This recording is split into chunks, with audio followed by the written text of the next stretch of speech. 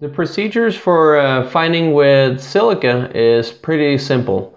You want to use approximately 95 grams per hectoliters, and then you add deaerated water to the gel or to the powder, not the other way around. So if you're gonna do a home brew, let's say 5 gallons, you might have 18 grams of silica gel.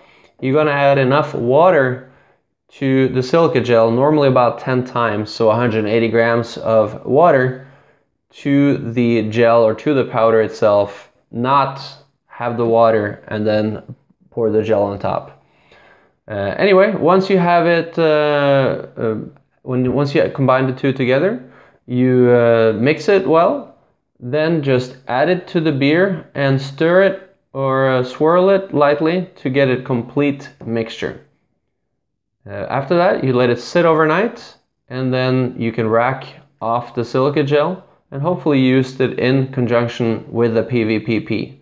So the way that would work is you would prepare your PVPP first, since it takes an hour to rehydrate.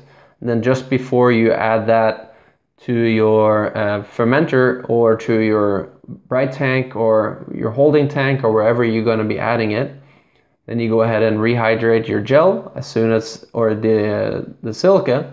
As soon as the silica is mixed, you can combine the two together and add them at the same time to the beer.